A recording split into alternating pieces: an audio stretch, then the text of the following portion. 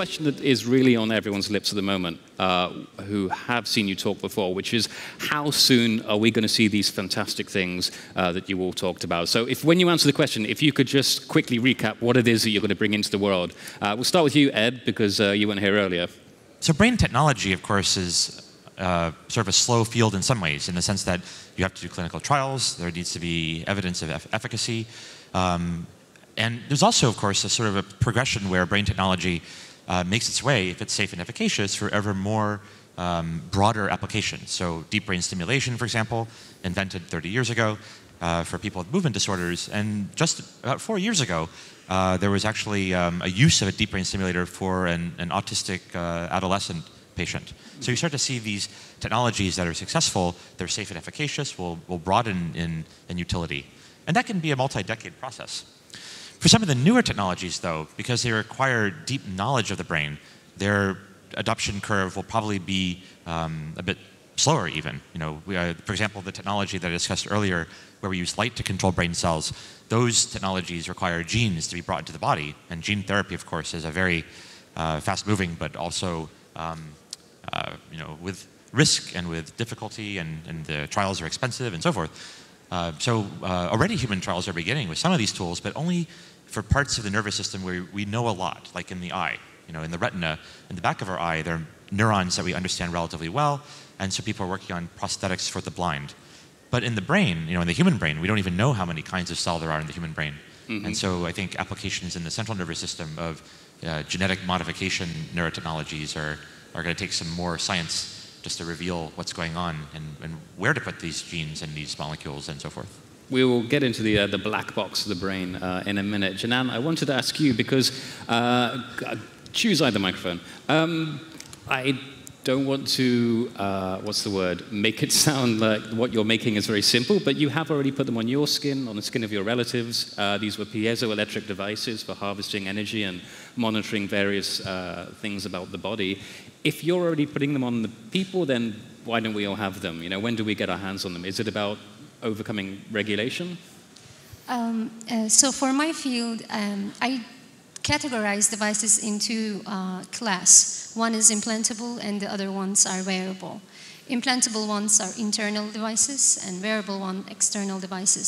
So external devices are much easier to be in market sooner than the implantable ones.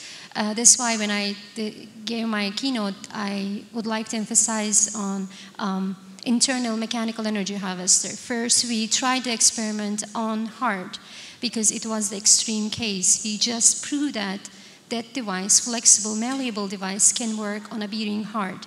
So if it can work on that delicate organ, the device can work anywhere we have motions. That's why now I'm working on the wearable format of it, so we can place on our knee or joints or under our shoe. It will be much easier to be on the market.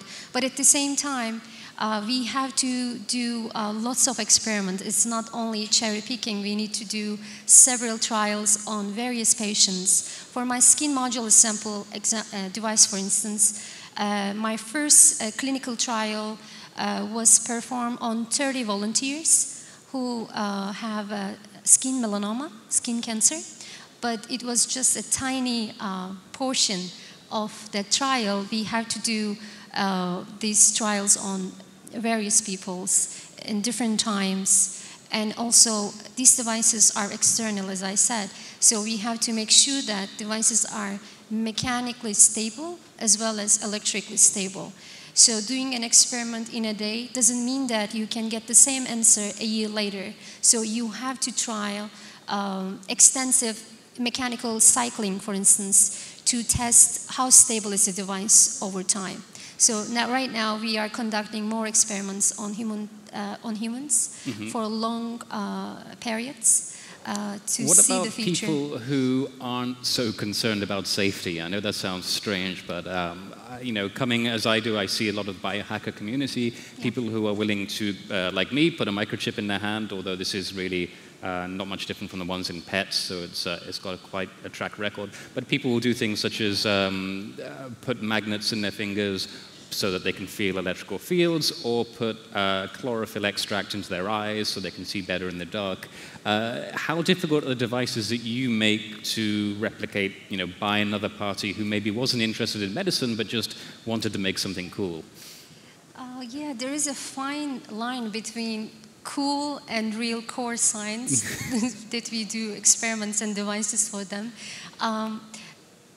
But for the core science, to understand what's happening in our body, we surely need to work on the regulations. We cannot just do a device and place on a patient and just run the experiment again and again. There is some rules that we need to follow. But for the cooler side, I do at home, in my lab, on my students, on myself. I do all the time, but it's just for demonstrations. But I do believe we are just there. We will have devices in our body, and our wealth will be directly proportional with the number of the devices that we will have in our own body. We have to have, because imagine a world that we use right now, cell phones, and we personalize those cell phones. We change the ringtone, we change the wallpaper. So it will be the same. We will have devices in our body, and we will personalize those devices to have a cooler side in a party, and as well as to check our body wealth and wellness. And I think, Ned, this is, now that you've given your talk, I think I'm amongst probably a lot of people in the room who, I'm almost agitated to see you here on stage, because I want you to be back in the lab working on getting this anti-aging pill. Every moment we wait is a delay. How soon are we going to get our hands on these drugs? To dimensionalize timing, my first drug was 13 years from the first experiment to first commercial sale. Second drug was 9 years. So the question is, what will the first senolytic drug's time scale be? Probably on the order of, we started it 5 years ago. My expectation is that our first drug, if everything went well, would be approved approximately 7 years from now. Now, we're going to be in people in 12 to 18 months if a handful of experiments go the direction we want. So there will be people out there in clinical studies experiencing these changes to their biology. But I want to emphasize that our strategy initially is to treat diseases in which these cells are driving a disease process locally, like in your knee or in your eye. That's your eye is here. And point being is that if you were to go to the FDA and say, hey guys, I've got a great idea. I'm going to blow away an entire cell population from your body in a bunch of patients. Are you cool with that? Okay, you're going to get a big no. And so what we're doing is taking a more methodical approach to establish safety locally, efficacy, meaning proving in a human being that clearing this cell type actually can cure a heretofore inescapable aspect of aging. And once you've done that, then the future has taken root in the present. And my prediction is that if you flash forwarded, say, 20 years, you'd be looking at drug paradigms so you could be that mouse. The one on, not on the one on the left, the one on the right.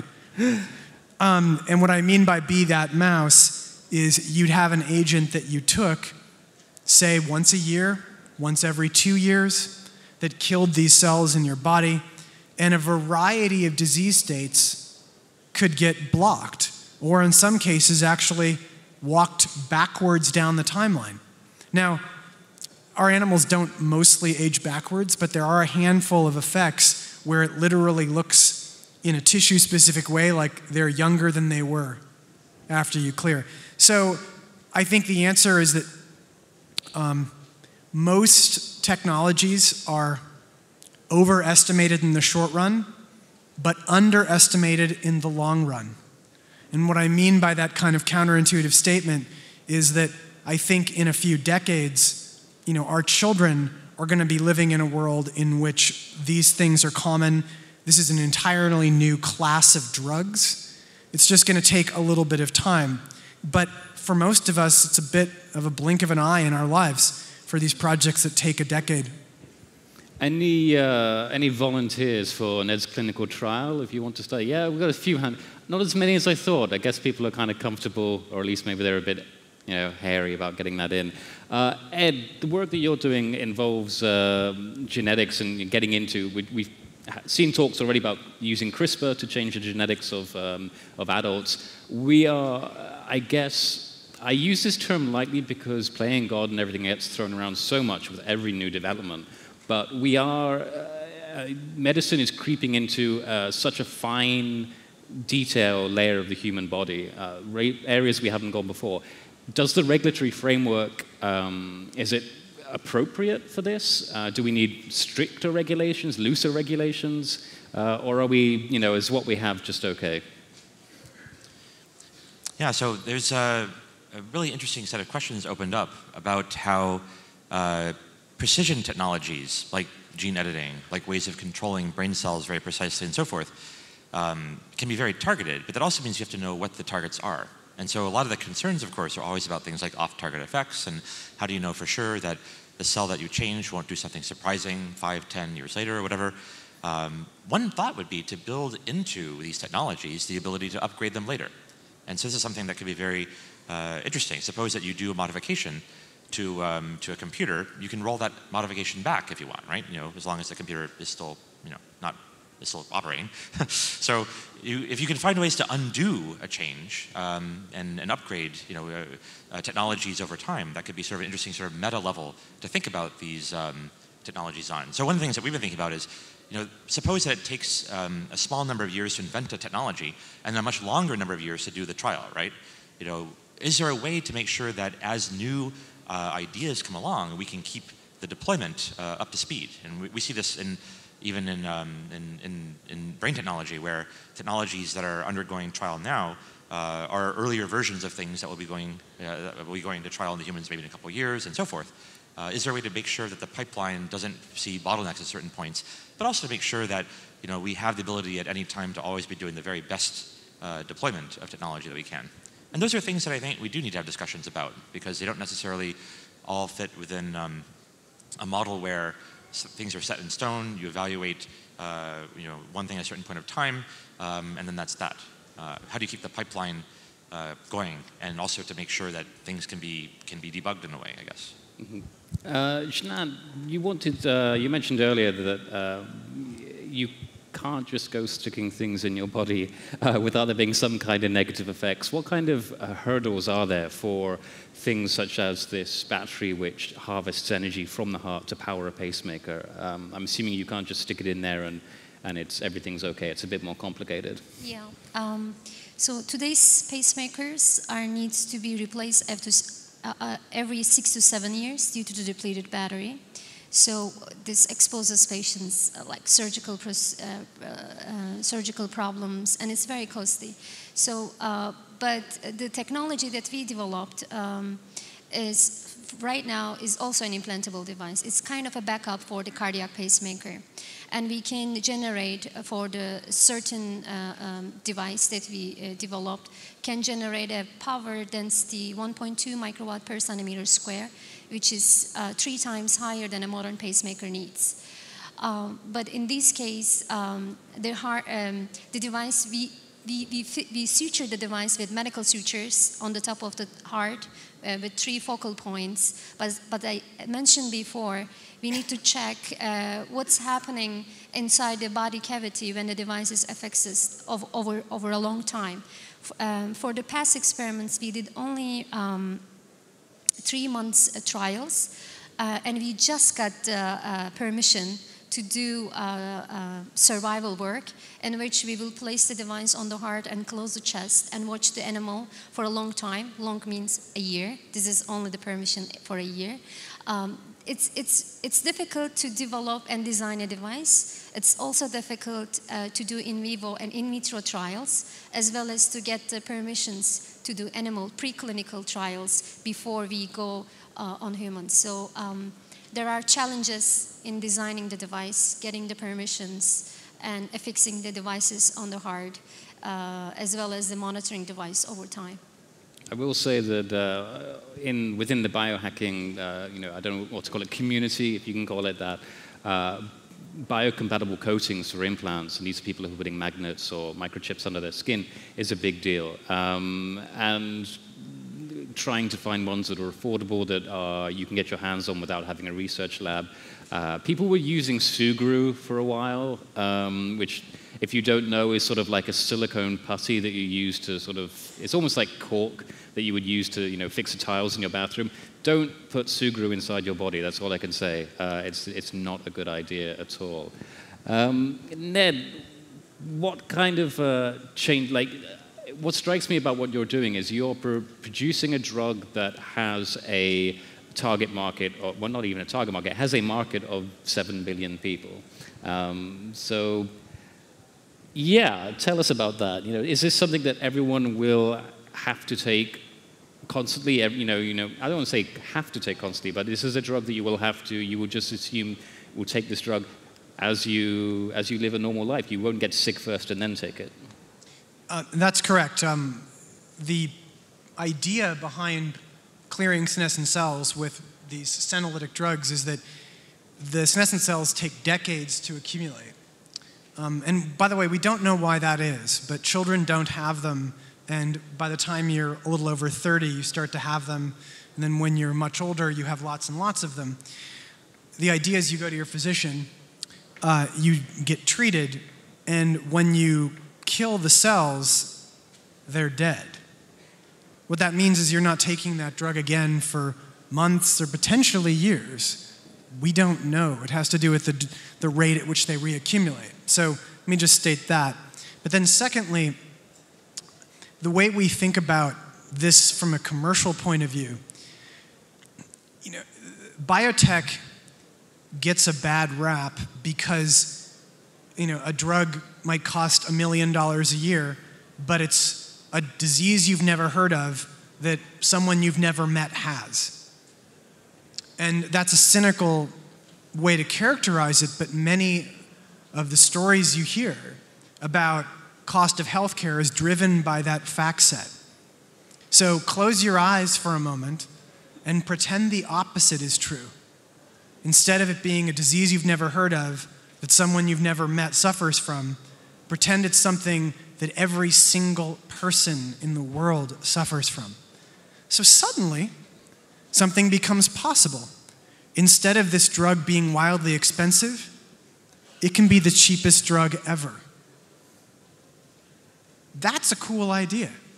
What if you could get rid of half or 2/3 of the chronic diseases of aging with a drug that everyone took?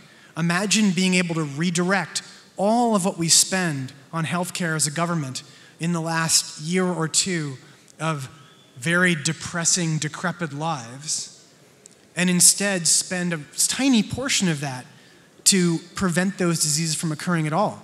I believe there's going to be an entirely new healthcare pricing model based on the idea of preventing chronic diseases of aging, and it will be way cheaper than what we do today. But people will still die. I mean, this is something that I think what I'm struggling with is you can, even if you can delay the build-up of these senescent cells and the development of these age-related diseases, you can only forestall them unless you had a perfect cure. Do you see what I mean? So that the cost of treating these diseases simply gets shifted to 20 years down the line rather than 10 years down the line. That's, a few points. So first, when we do clear senescent cells, at least in a mouse, we do not get a profound increase in maximal lifespan. It's actually small. It's like 10%. We get a profound increase in median lifespan.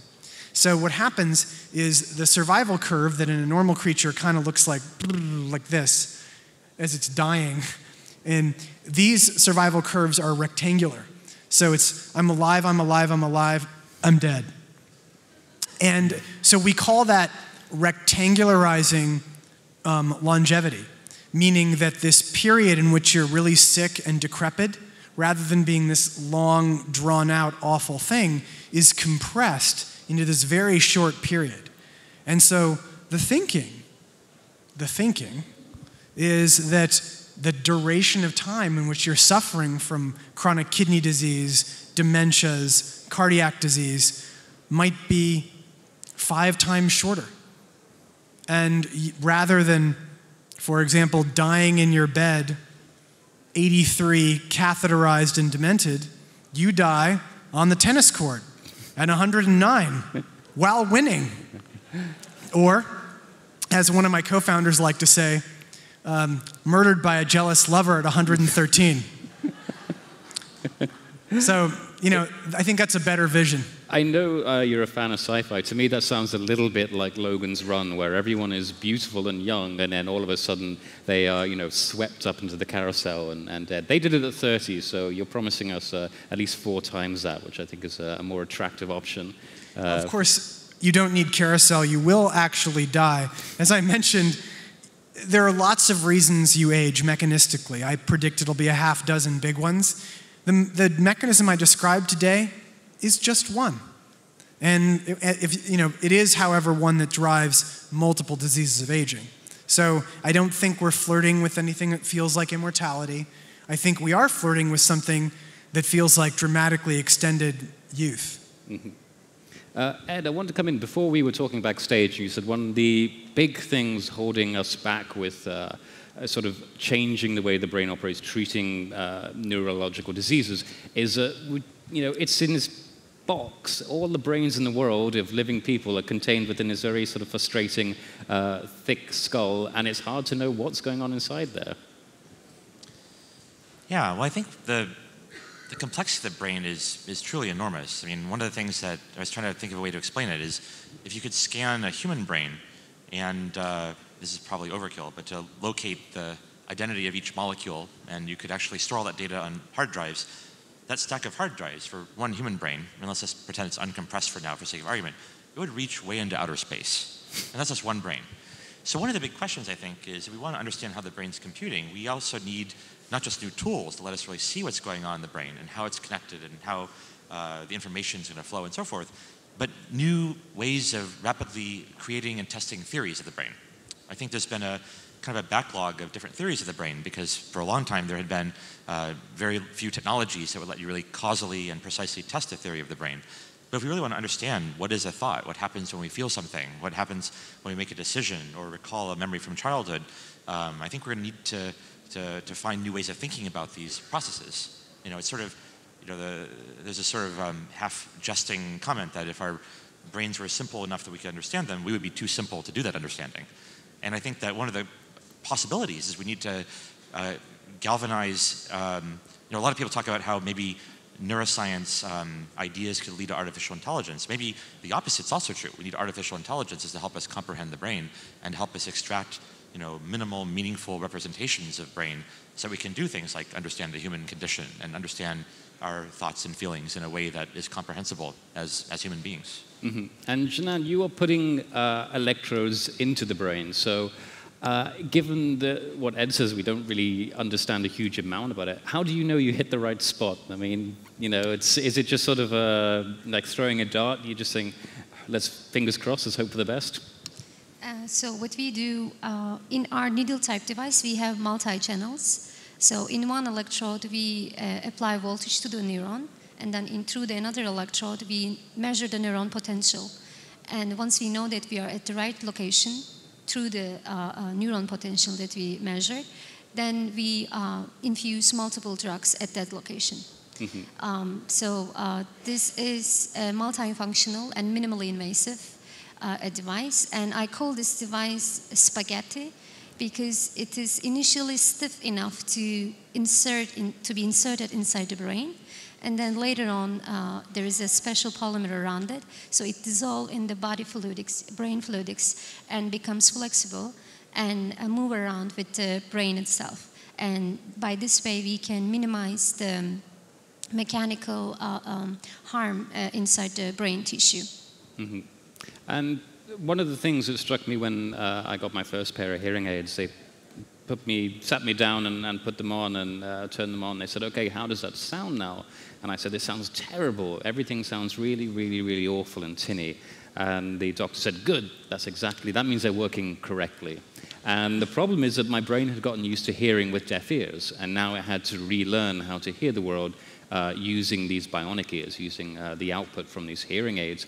And one of the questions I always have for people who work with the brain, it almost feels like you're hitting a moving target. You know, if the brain is so plastic, and when you put your probe in and you start releasing drugs, does the brain, just adapt around it and start routing things to a different area?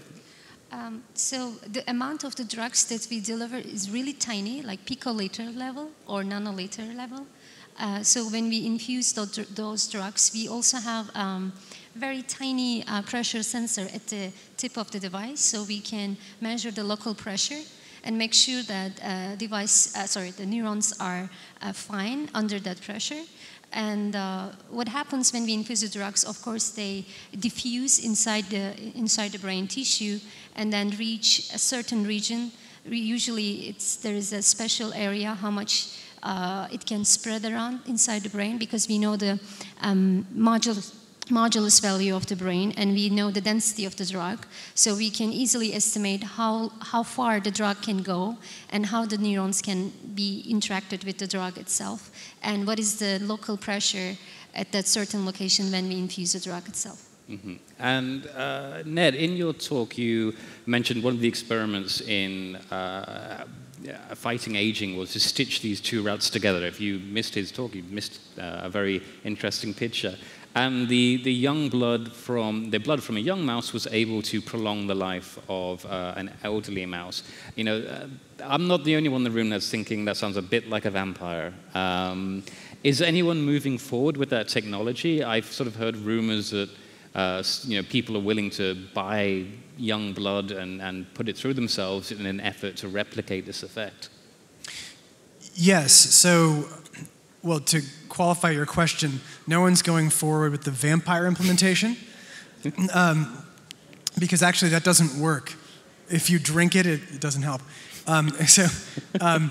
Also, in addition, it wouldn't work for two different reasons. First of all, it doesn't work if you drink it. Secondly, if you stress out the young animal, it doesn't work. So we're a vampire to bite you. Needless to say, it's not exactly a relaxing experience. So I digress. Okay, there are a series of companies that are working on this. One is called Alkahest, and what they're doing is they are basically making plasma from young people and are selling plasma to old people. And they are doing a clinical trial in which they are taking the young and putting into the old and measuring cognitive performance. And my prediction, it will work. That works in animals, and it would surprise me. It wouldn't be impossible, it would just surprise me if it failed in people. And so the moment that organization, and there are a few others like it, because there's no patents really, because people have had plasma for a long time, so it's kind of, the Wild West. The moment, and I mean the moment, someone publishes a double-blind, placebo-controlled study in which you see cognitive enhancement with young blood, there are going to be 10 million people in the United States alone lining up with their checkbooks saying, "Me next." Now, that's when the FDA sends you a mean letter and says, 10 million people all wanting presumably uniform blood plasma. That feels like an accident waiting to happen, okay? And this positive result will be regulated out of existence. That's my prediction. I can't see the future. But if there are factors in blood, circulating youth factors, that do this, it's going to be regulated, and the future from a drug point of view is not going to be plasma.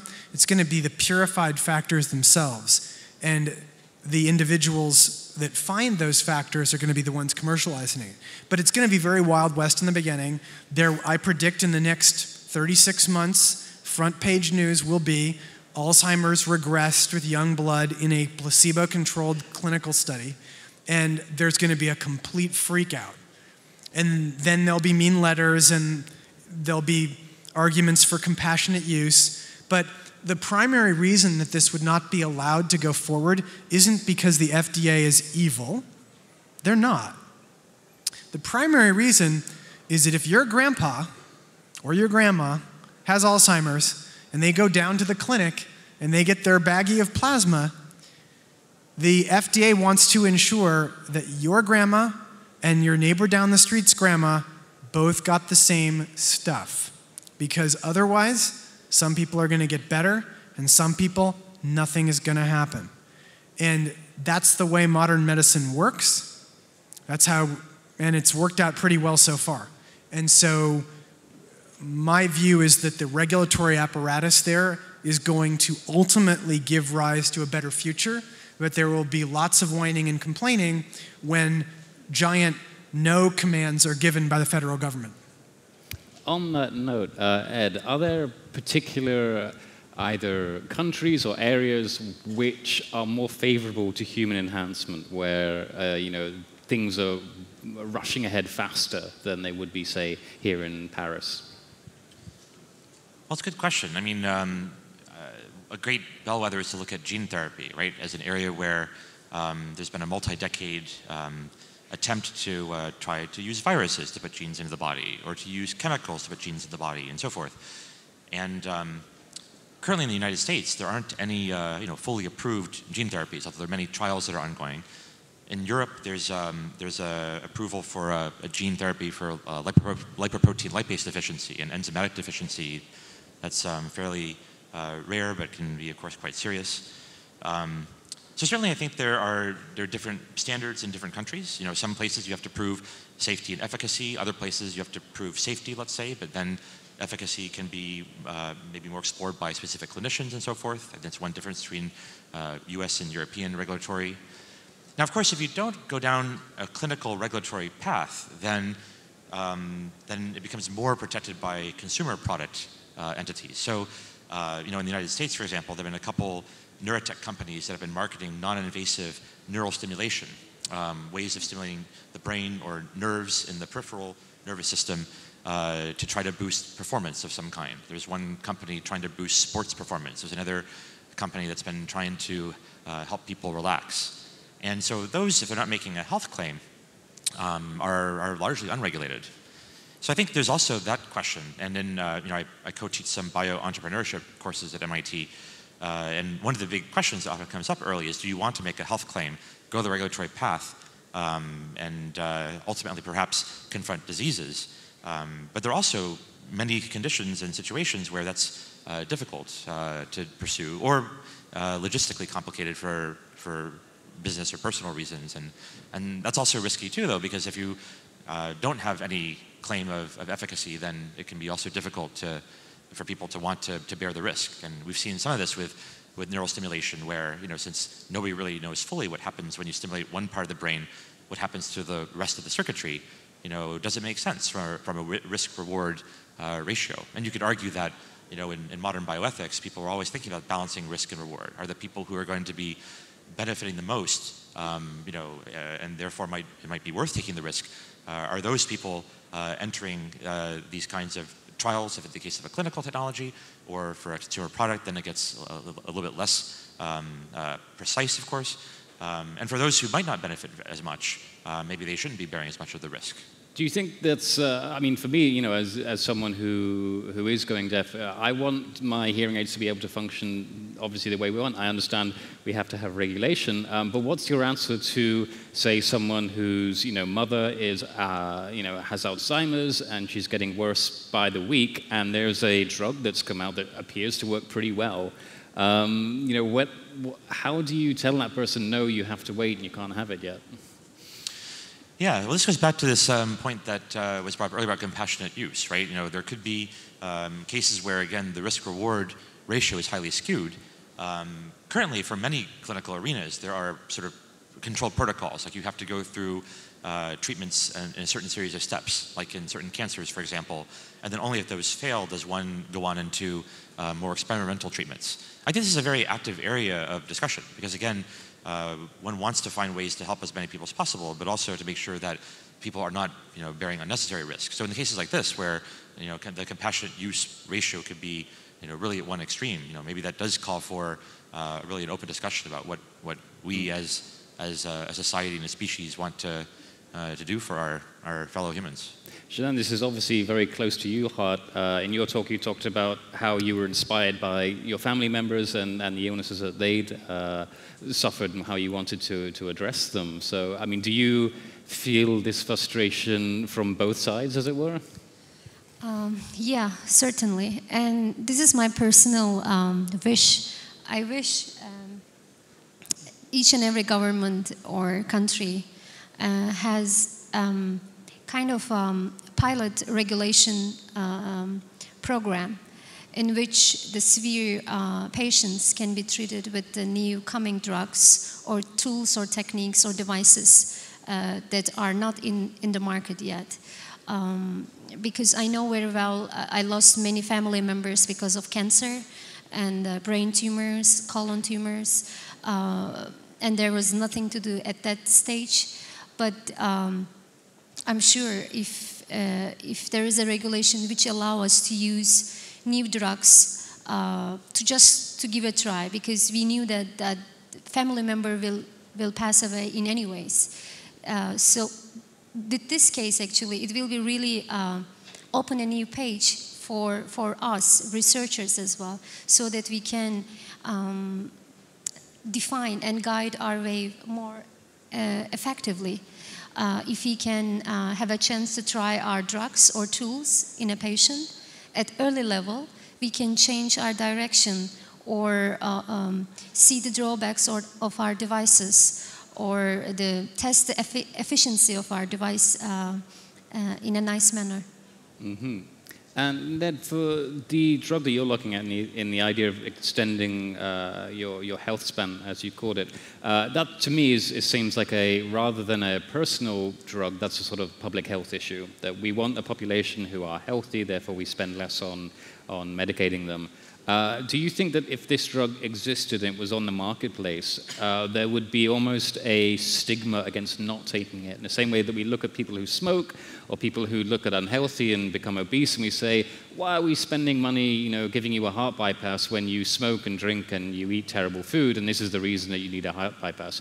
In that case, that person has made a decision to act in that way, but once you have the drugs, like you say, that can slow down or prevent some aspects of aging, you're not making a decision, and yet you are going to get sicker earlier than other people. So do you think there will be almost a pressure on people, a societal pressure, to take these drugs?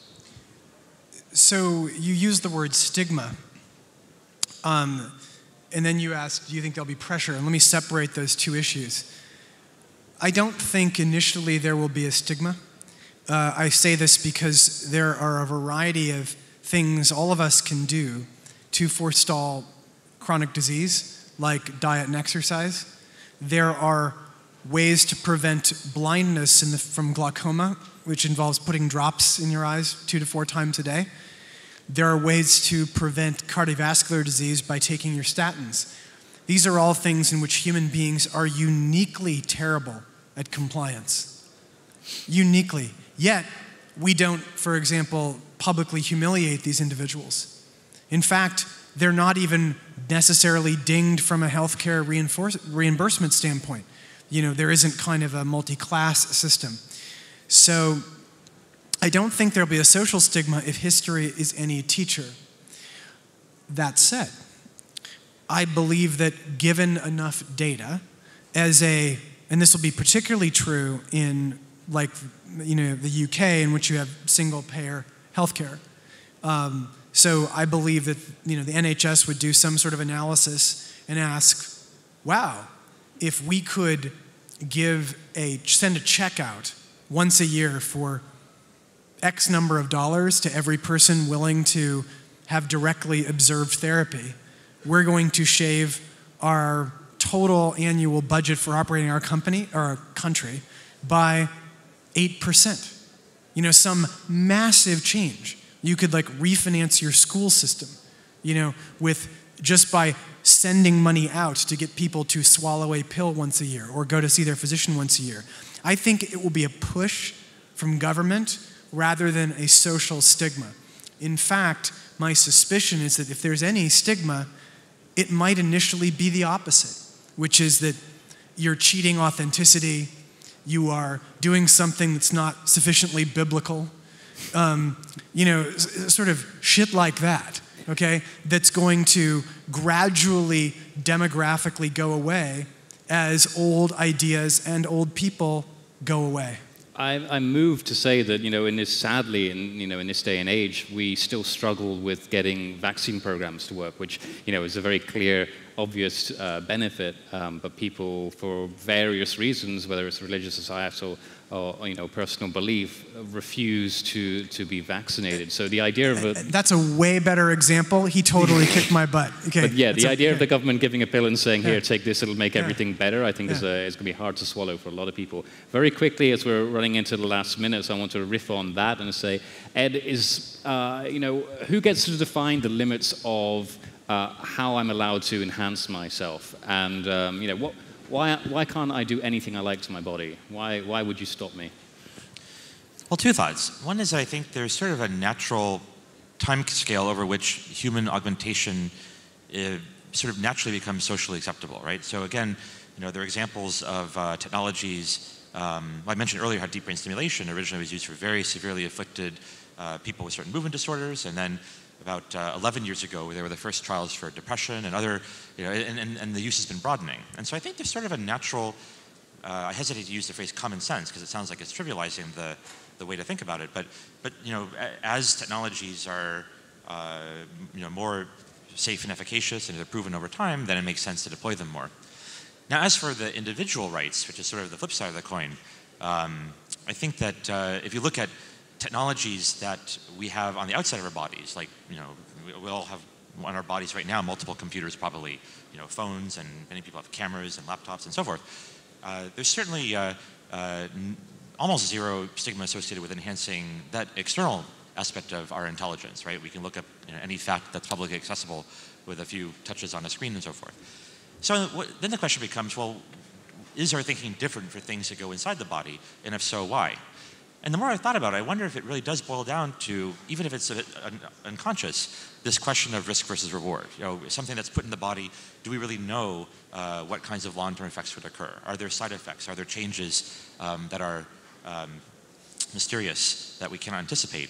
And frankly, we might want to think more about those things and our external devices. There are increasing numbers of people asking questions about whether, relying on devices for certain kinds of things changes our cognitive abilities, right? Do we get too distracted? Is multitasking, killing creativity? Is a headline I think we've all seen multiple times in the last year alone. And so maybe what this leads to is this idea that we should be always curious and asking questions about all of the technologies we use to augment our abilities, whether they're implanted and therefore maybe or taken in a pill form and therefore highly salient and attention-grabbing in their possibility of side effect. But also there's a lot of stuff just in our environment that I think we should be more curious about. Canan, are you going to let me have one of your biochips to stick inside myself? Will you do it for me? For you? For me, yeah. I don't know. Oh, maybe for me. We have preferential treatment here. Yeah, that sounds good. Who gets to decide then, where we draw our line on enhancement? And is it always going to be a medicinal case, or could you see your devices, if they were, demonstrated to be safe, having a recreational use? And would you be comfortable with that? My devices right now, as I said, is the preclinical level. But in the future, what if we can place the device in our brain with a socket so that we can change the devices back and forth with different types and at different events. For us, comfort of the device is important because we would like to have the devices in a mechanically adaptive format so that they can have an intimate integration with your skin and organs, and as well as capture all various signals from your body, and then tell your future what will happen to you in the future. Oh, as someone once said to me when I told them about my hearing hack, they said, it's just so cool, it's like you've got an upgrade slot in your head.